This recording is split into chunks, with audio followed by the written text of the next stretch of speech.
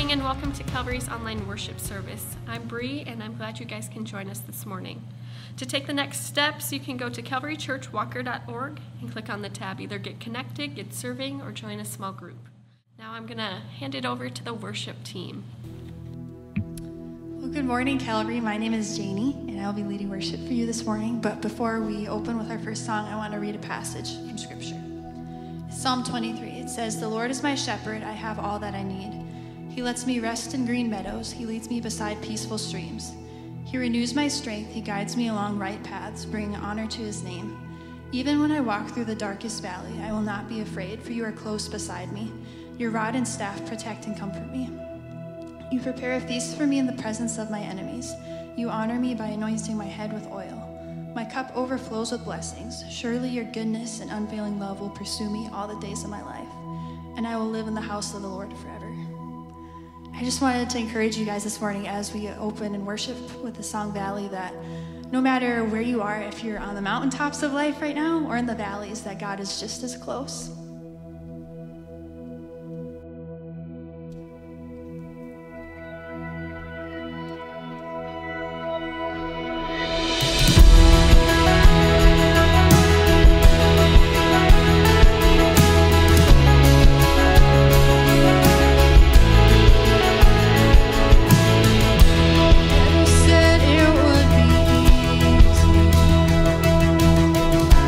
Never said there'd be no peace.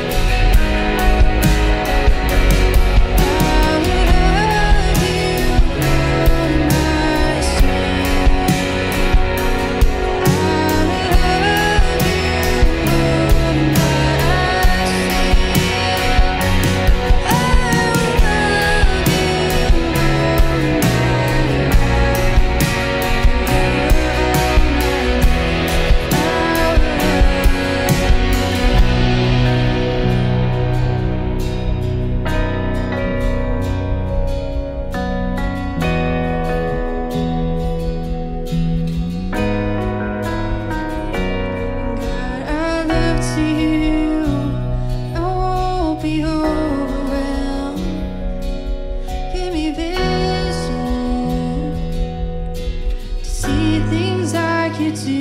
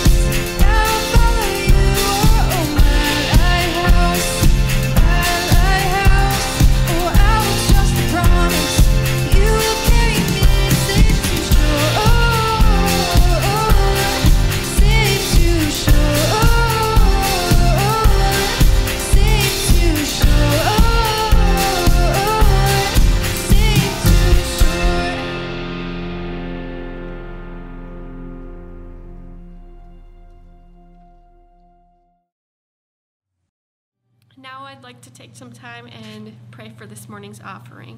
And if you'd like to give, you can go to calvarychurchwalker.org and click on the Give tab. Lord, just pray that you will bless us all this coming week, as you always do, and may your love be present. Even through the hard times and the good times, you're always there, and sometimes it's hard to see that. I pray that you will just be present, and our hearts will be full of joy. And thank you for this beautiful weather and your grace. In your name we pray. Amen.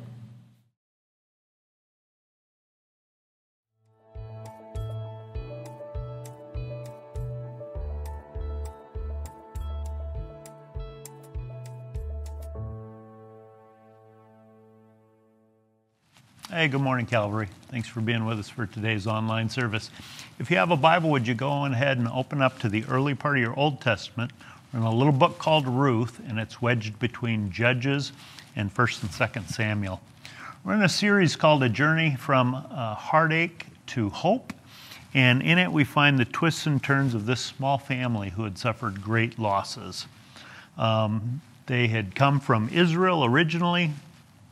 Naomi and her husband and sons had migrated to Moab, which was Israel's enemy. They had gone there in search of food, but while they were there, her husband died, both her sons died, and she ended up with 2 young widows for daughters-in-law, desperate poverty, and needed to relocate back to Israel. But in that time of great loss, her daughter-in-law Ruth showed remarkable faithful commitment to her and ultimately to relocate to Israel and to come under the protection of Israel's God. So that's where we're at today in chapter 3, and I want you to turn there in your Bible. So today we find a very unusual marriage proposal in chapter 3. And usually we expect marriage proposals to go smoothly, have lots of smiles, and plenty of pictures later. But sometimes things don't go according to plan. That's what happened to Jonathan, who was a 28-year-old baseball fan.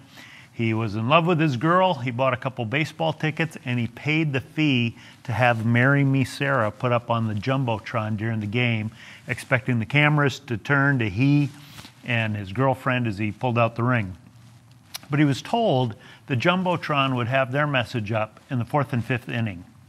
Well, guess what happened? 3rd inning comes, and Sarah has to go use the restroom, and while she's out at the ladies' room, Marry Me Sarah flashes on the screen. People go nuts, and the camera turns to Jonathan, who's sitting very much alone, looking like a bachelor.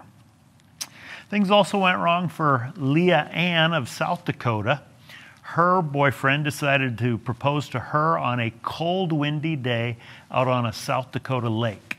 Unfortunately, it was his first trip ever in this little boat, and when they got out into the lake, the motor died, and they spent 2 hours adrift in rough water in the cold before they were rescued. Not exactly the romantic outing you'd hope for. Things also went wrong for Albert Nadrew of Sheffield, England.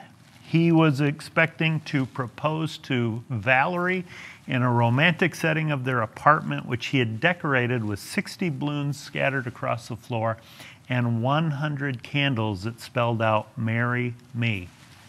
So, Albert decided to light all the candles and go pick up his girlfriend and bring her to the apartment. And when they got back, the whole apartment was in flames. So none of those scenarios worked out as planned, but all those scenarios worked out. Each said yes to the marriage proposal, and each couple ended up married. Well, from chapter 1, not much in Naomi and Ruth's life had gone according to their plan. They lived in difficult times. They'd experienced famine, both had experienced relocation, both had experienced widowhood, both were in dire poverty. And yet, God was not done with their story. So we're in chapter 3, Ruth, and I invite you to read along. So one day Naomi said to Ruth, "My daughter, it's time that I found a permanent home for you, so that you will be provided for. Boaz is a close relative of ours, and he's been very kind by letting you gather grain with his young women. Tonight he'll be winnowing barley at the threshing floor. Now do as I tell you. Take a bath, put on perfume, and dress in your best clothes. Then go to the threshing floor and don't let Boaz see you until he's finished eating and drinking. Be sure to notice where he lies down, and then go and uncover his feet and lie down there. He will tell you what to do." "I will do everything you say," Ruth replied. So she went down to the threshing floor that night and followed the instructions of her mother-in-law. After Boaz had finished eating and drinking and was in good spirits, he lay down at the far end of the pile of grain and went to sleep. Then Ruth came quietly, uncovered his feet, and laid down. Around midnight, Boaz suddenly woke up and turned over. He was startled to find a woman lying at his feet. "Who are you?" he asked. "I'm your servant Ruth," she replied. "Spread the corner of your covering over me, for you are my family redeemer." "The Lord bless you, my daughter," Boaz exclaimed. "You are showing even more family loyalty now than you did before, for you have not gone after a younger man, whether rich or poor. Now don't worry about a thing, my daughter. I will do what is necessary, for everyone in town knows you are a virtuous woman. But while it's true that I am one of your family redeemers, there is another man who is more closely related to you than I am. Stay here tonight, and in the morning I will talk to him.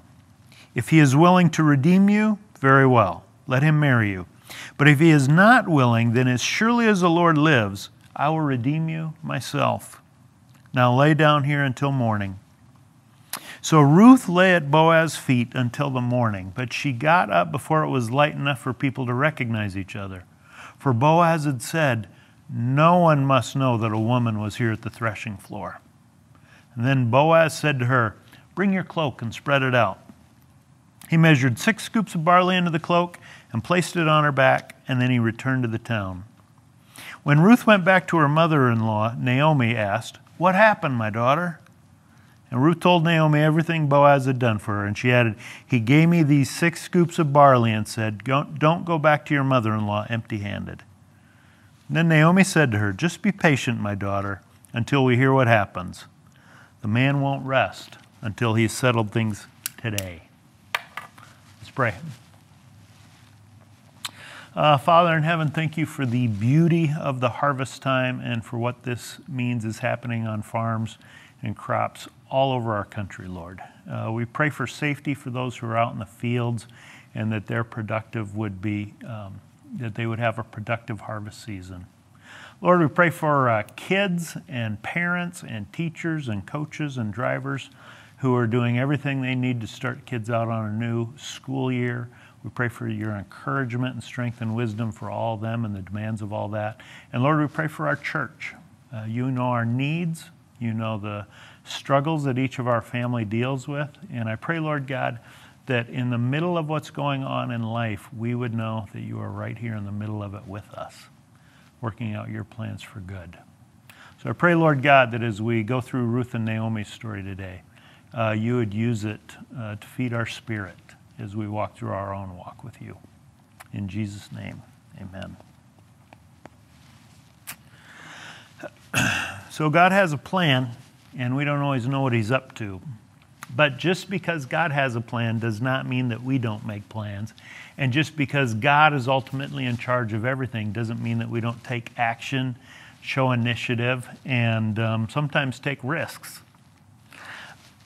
After Naomi saw how the Lord had been providing for her and Ruth, by Ruth ending up in the field of Moab, as it happened, and by Boaz's generous provision and protection for her, she saw God's hand at work in their lives, meeting their needs, and she began to get her mojo back.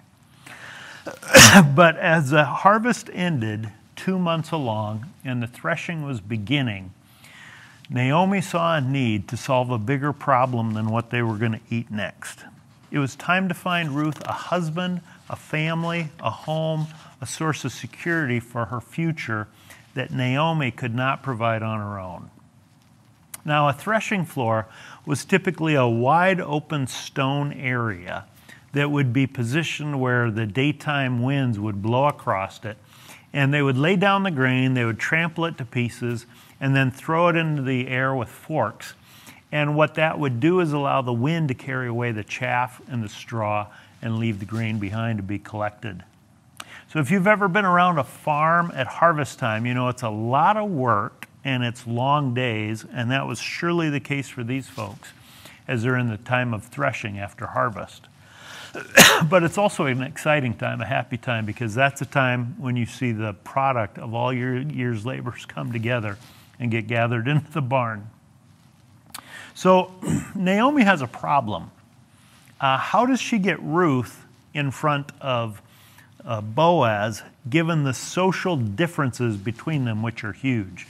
Remember, this is over 3,000 years ago, and A woman in those circumstances can't just walk up to a man and say, hey, can we go get coffee? Or can I give you a phone call? Or hey, are you interested in a relationship? That's not how their society works. Everything in their community has them socially separated. So Boaz is Israelite and Ruth is a Moabite, which puts her an outsider and a foreigner. Boaz is older and Ruth is very young. And so in that culture, you show a lot of deference in terms of age. He is a wealthy, influential community leader. Ruth is a poor outsider. So this is not a situation where Naomi or Ruth can just walk up to Boaz and initiate a conversation that might turn into a relationship. That's not how it works. So Naomi comes up with this pretty amazing, pretty radical plan to see if it's God's will for this whole relationship to move forward in a permanent direction. So she tells Ruth, bathe, put on your anointing oil or perfume, change clothes, and in our context, that might look like getting all dolled up to be attractive, and that was surely part of it. But there's probably more going on here. Those are the actions, the exact words that are spoken of King David when he lost a son. When he left the time of mourning and grief, 2 Samuel 12 says that he bathed and he perfumed himself and he changed clothes. And what King David did in 2 Samuel and what Ruth is doing here is giving public testimony that her season of mourning and grief is done. Typically in those days when somebody died, a family member, particularly a spouse, would have a time of mourning during which they would be relationally unavailable to pursue anything else.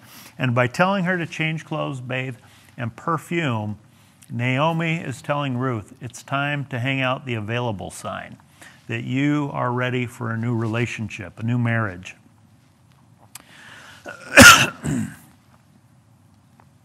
So Naomi tells Ruth not just to change her outfit and take a bath, she tells her to go arrange to meet Boaz in privacy, in secrecy, all alone in the middle of the night.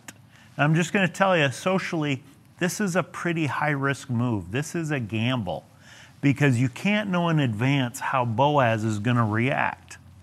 She tells her to uncover his feet in the night when she arrives. Eventually, he's going to wake up and she will be there, and they will have this private opportunity to talk one-on-one. Well, Ruth follows through. She's got a bold faith. She is loyal to Naomi. She is willing to cooperate. She's come to know that Boaz is an honorable man. And when Boaz wakes up, Ruth goes one better than Naomi's instruction to just do whatever he tells you. This is what happens in verse 9.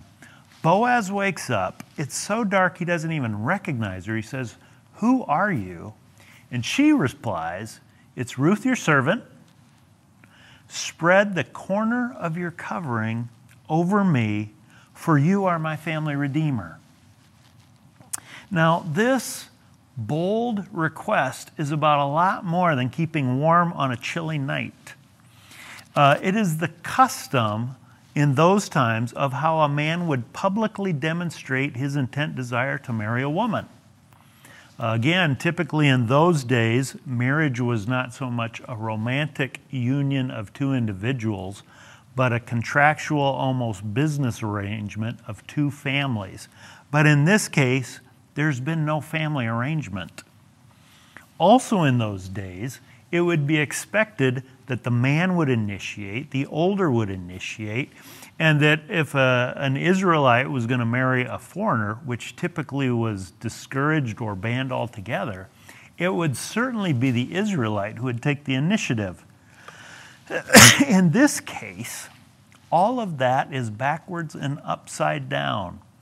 Ruth is younger, Ruth is a woman, Ruth is poor, and Ruth is a Moabite. And Ruth says in essence, I want you to marry me. And in marrying her, not only is this going to be a union between them as man and wife, but it's got family implications because she is reminding him, you're my family redeemer. In other words, my mother-in-law is at risk, our family property is at risk, and I need you to not only marry me, but redeem that which has come to me by way of marriage and family. So this is really a huge gamble. Ruth cannot guess in advance how Boaz is going to respond. If he rejects her, she will be humiliated for the rest of her life in a very small community. Likewise, Naomi has everything riding on this. If this goes wrong, there's no plan B, and she and her Moabite daughter-in-law would be outcasts in their own hometown if this goes haywire. And Boaz, well, if word gets out that he's been meeting women in the dark of night out at a threshing floor, people are going to assume the worst. Of Ruth, at a minimum, she'd be humiliated. At worst, she could be accused of prostitution. And Boaz's reputation would be in shambles. So how does Boaz respond? He says, "The Lord bless you, my daughter." In other words, may the Lord our God do good to you. Now don't get weirded out by the word daughter. In those days, as a term of family endearment and affection. And so don't let that seem strange to you. That's the way they spoke back then in terms of endearment. But in calling her daughter, he is expressing a warmth and a desire to see God do good to her. And then look at what he says. You are showing even more family loyalty now than you did before, for you've not gone after a younger man, whether rich or poor. Now that word, family loyalty, that's that same little Hebrew word we've talked about every week, hesed. It can be translated kindness or faithful love or loyal love or commitment. It's everything that is positive in a loving, committed relationship that you would want to have from another human being and that ultimately we need from God himself. So that word keeps coming back and back and back. And Boaz simply says, this is a bigger show of faithful love than even what you did before, taking care of your mother-in-law. Because Ruth could have had other options. She could have looked for marriage elsewhere. There were other prospects available. But if she would have chosen somebody else, or if she would have allowed herself to be pursued by someone else and accepted another marriage, Naomi would have been left hung out to dry in terms of being a widow without family, and the family property and the family destiny of descendants, all of that would have been erased. So by Ruth taking the initiative here to essentially ask Boaz to marry her, she is not only being kind to Boaz, who's not a spring chicken anymore, but she is being kind to the whole family, and their lives and that family history is going to be changed because of Ruth's faithful loyalty.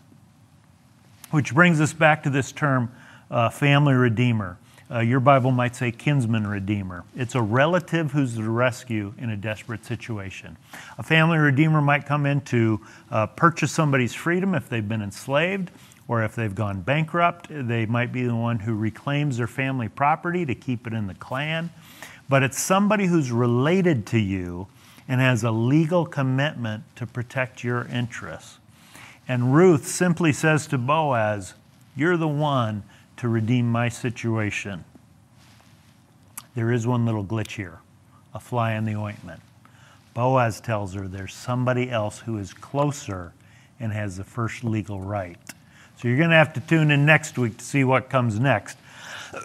But Boaz is decidedly willing and eager to spread his covering over Ruth, to marry this young Moabite woman, and to redeem her whole family situation. And in asking Boaz to do this, interestingly, Ruth's words, spread your covering over me, harkens back to chapter 2, verse 12, where Boaz had seen the great kindness of Ruth and prayed that the Lord would reward her for showing that kindness because she had taken protection under the wings of the Lord. Well, in the Hebrew, the word for wings and the word for covering are the same word. In essence, Ruth is asking Boaz, will you be the answer to your own prayer? Will you be to me the blessing I need from God to redeem my whole family situation? And Boaz is more than ready. And in the night before sun rises, she will be gone home, and he will be off to business to see if this family situation can be resolved before the next sunset. So chapter 3 is interesting. In chapter 3, like in much of the book of Ruth, God doesn't say anything. And God doesn't obviously do anything that you can clearly see. There are no miracles going on here that are obvious to the human eye. But what we do see behind the scenes unfolding in their lives is the quiet providence of God. A God who sees people in need, who cares about their circumstances, who recognizes their faithfulness and honors that in his own time and way. People who have problems, yes, absolutely. And a God who has plans, yes, absolutely. So will you trust the Lord in the ups and downs of your family life? Through the good and bitter events that we all face, will you trust the Lord? Will you show faithfulness to him, believing that even in difficult circumstances, God is still faithful to you? Will you seek to live faithful to him and loyal to the people around you, to live to be a blessing to your family, to your friends, to your church, to your community, and through your kindness, through your commitment, be a living flesh and blood demonstration of the committed kindness of God our Father? Someone said that things don't just work out. Rather, God works out things. And this midnight marriage proposal could have gone all wrong, but God was at work in it. As these two women made their plans, as Boaz made his decisions, the plans of God were working out slowly, one day at a time. Well, we started with marriage proposals today, and we'll end with one last one. There was a man in the Netherlands whose name was withheld from media reports that I could find, but he wanted a big surprise for his fiancée-to-be. He hired a crane operator to park a crane outside her apartment building with the intent that the crane was going to lift him up and he would sing his marriage proposal outside her window. Well, the crane showed up, and as it was positioning itself outside the building, it tipped over and crashed into one of the apartments. Thankfully, nobody was hurt. Well, after an event like that, you'd think, well, things couldn't get any worse, but you'd be wrong, because they had to bring in a larger crane to lift off the first crane, and in the process of doing that, they damaged 6 more apartments. Unbelievable. Well, you would think that any potential bride-to-be might want to steer clear from anybody with that kind of luck. But instead, she said yes, and they got married anyway, in spite of a very tippy start to their relationship.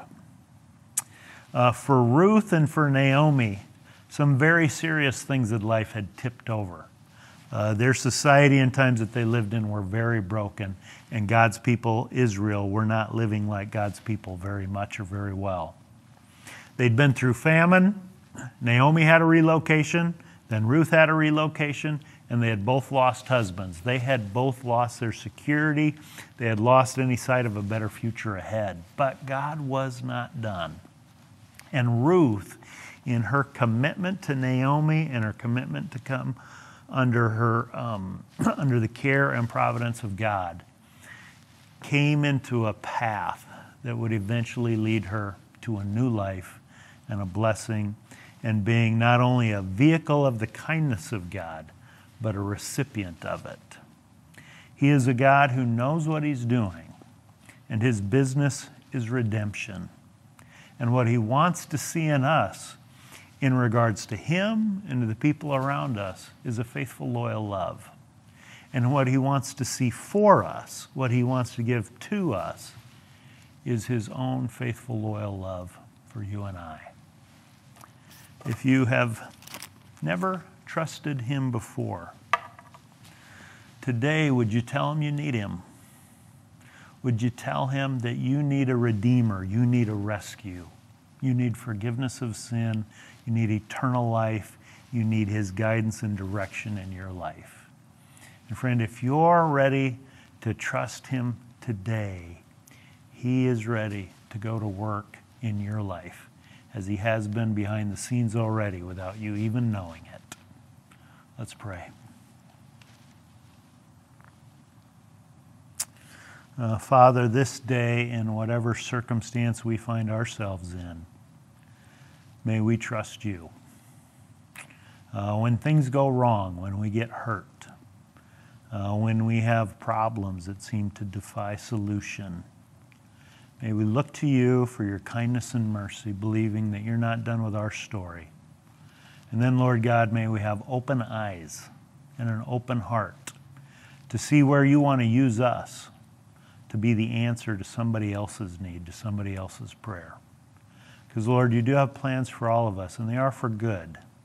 And they are to be a good representation of your heart in the families and communities that we live in. Pray this in Jesus' beautiful name. Amen. Amen. Thanks for being with us today.